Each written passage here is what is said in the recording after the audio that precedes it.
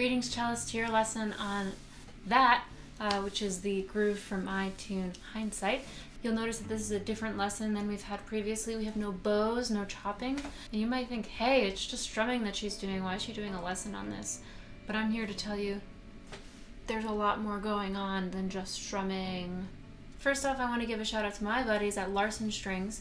You might know them from such fabulous string lines as Magnacore and Spirocore. Well, they just came out with a new line called Aurora. I put them on my cello yesterday and I've been loving them. And you know what I love even more? The price point. So if you're needing a new set of strings but don't want to break the bank, I highly recommend trying these. Also, check out these beautiful colors. You can't see them. So I'm strumming in a few ways, one of which is the way you would do in classical music, with the fleshy part of your finger. I like to, on a lot of the bass notes, make sure I get that with my thumb so I can really hear the chord. I also, on up strums, will use my index finger to go this way.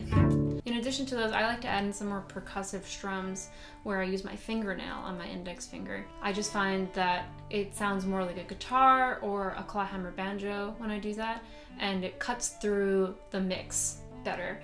So there's a difference between this or this. So in the groove for Hindsight, I don't really have a hard and fast rule as to when I use any of those techniques. It's a mix of what feels good and what sounds good. Based on the character of the moment or the dynamic, you can pick and choose what way you want to play it. The general rule of thumb for strumming is that beats 1 and the and are going to be on kind of down strokes, which are this way. And the up strokes, which are this way, are going to be on E and There are always exceptions. If it feels better to do it another way, by all means do it that way. But generally, just going like this feels really good, and then leaving out some